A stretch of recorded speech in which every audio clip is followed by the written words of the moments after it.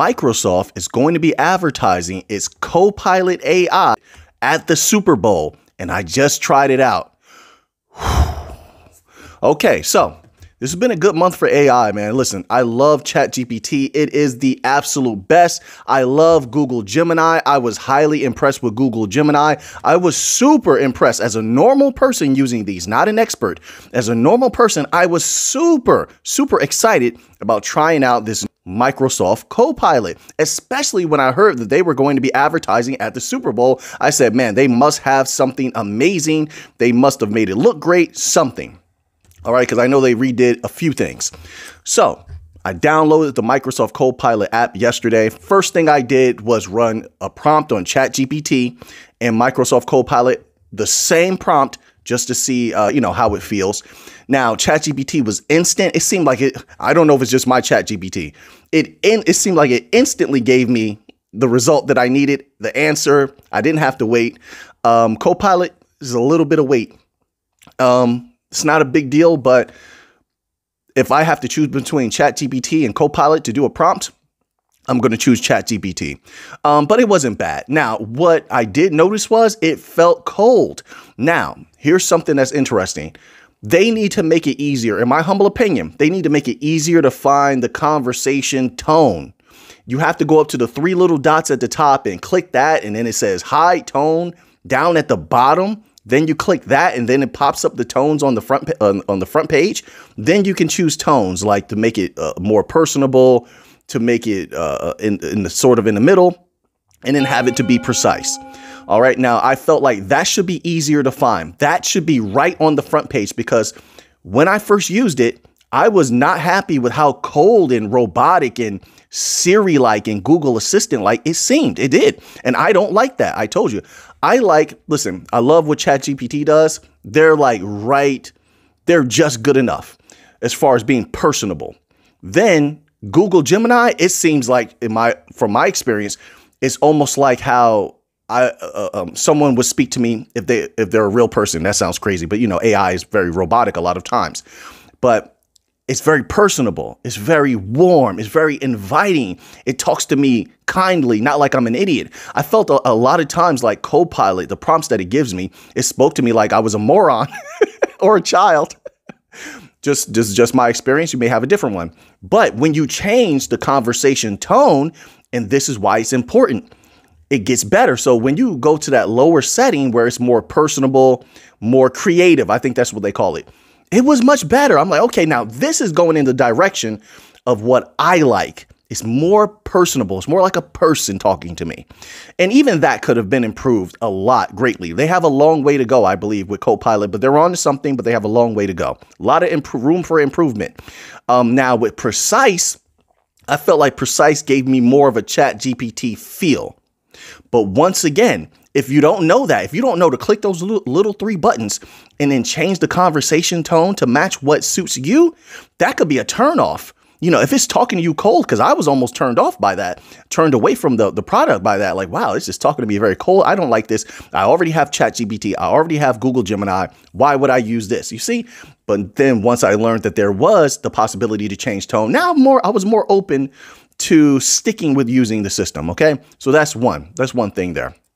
No, now, superficially, the prompt boxes, I like how, to contrast, I like how the size that Google Gemini has. It's not too big. It's not too intrusive. I feel like the prompt boxes on Copilot are just too big. They're trying to show off the images. I get it. A lot of us are very familiar with AI imaging. It doesn't need to be that big. We understand you have fantastic images as well. We'll get to that in a moment. But just make them just a little bit smaller, just a little bit. They're too big. They take up too much of the screen, and it serves very little purpose, in my humble opinion. So at least make it adjustable. Some people may like that. I get that. Some people may like that bigger size. I don't. Let us adjust that. Give us an option to adjust it at the least. Because I'm telling you now, I don't like that.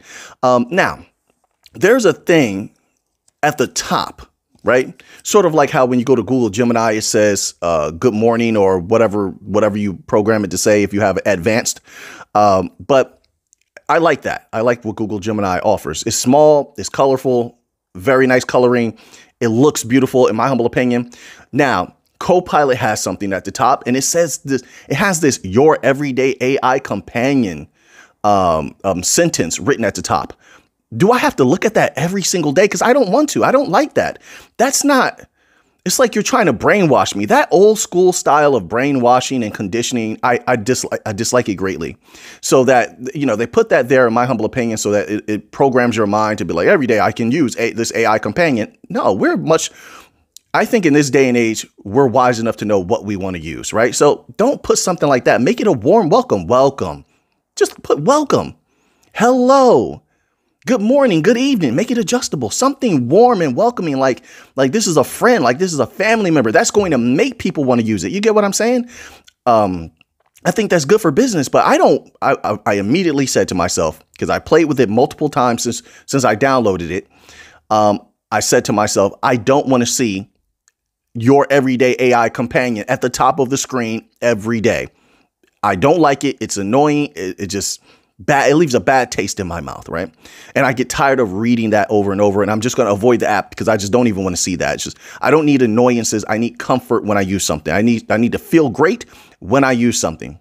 That's how I feel, especially if I'm going to be upgrading, which most people do. Most people use Chatgpt, the upgraded one, to $20 a month. I did. Most people are going to use Google Gemini, the upgraded version, $20 a month. So most people are going to pay for the better product, right?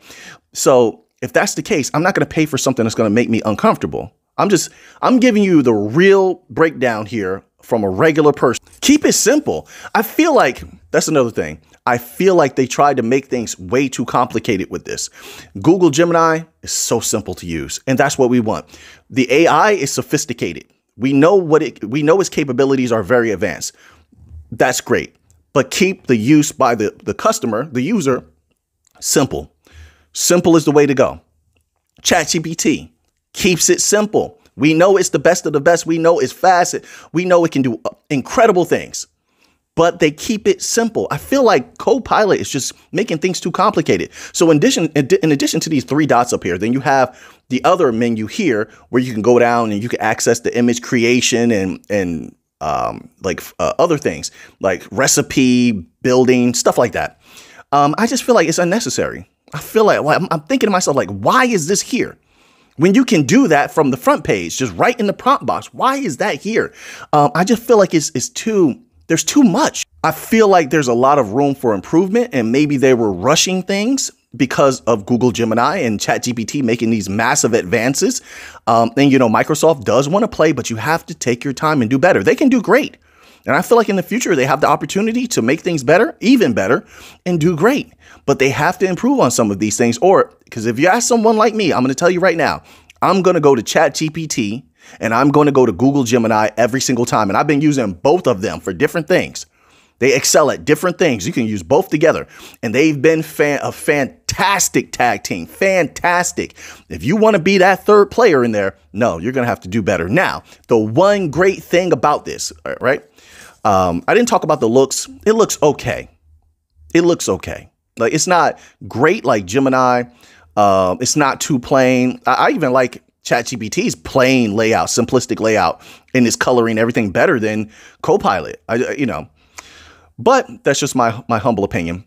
But the one thing that's great about this is the DALL-E 3 images that it produces in its designer section.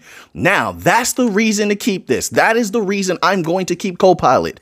All right. I'm going to end it off on a very positive note. I use a lot of image generators now.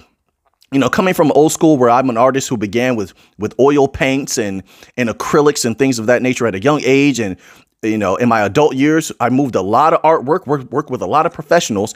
These days, I use a lot of AI image generating. OK, so I played with quite a few different programs. This DALL-E 3 program that they're using in here on Copilot is great. It's great. It's amazing what you can do, how easy they make it to swap something inside of an image or to convert an image, the speed of it. It is fantastic, folks. If you need a simple image generator, download Copilot because it's going to give you some pretty good AI. I don't think it's better than ChatGPT or Google Gemini, but it's pretty good. It's right there. It's good. You'll have that. and you'll have the image generator that you can use to make flyers, banners, anything that you can think of. This stuff is amazing. So, good job on incorporating that on, but I'll say the one thing, when you generate an image, it does this like colorful effect across the image. Give us the option to remove that. I don't want to see that every single time. I don't. I just want to see the image. That's it. You're doing too much once again. But the image generation is fantastic. I like it. I'm going to be using it. It won't be my first option, but I definitely will be using it. So that was the best part about Microsoft Copilot. I'm looking forward to see what they do in the future. You know, I hope Microsoft does well. So now that you have that information, until next time, folks, take care.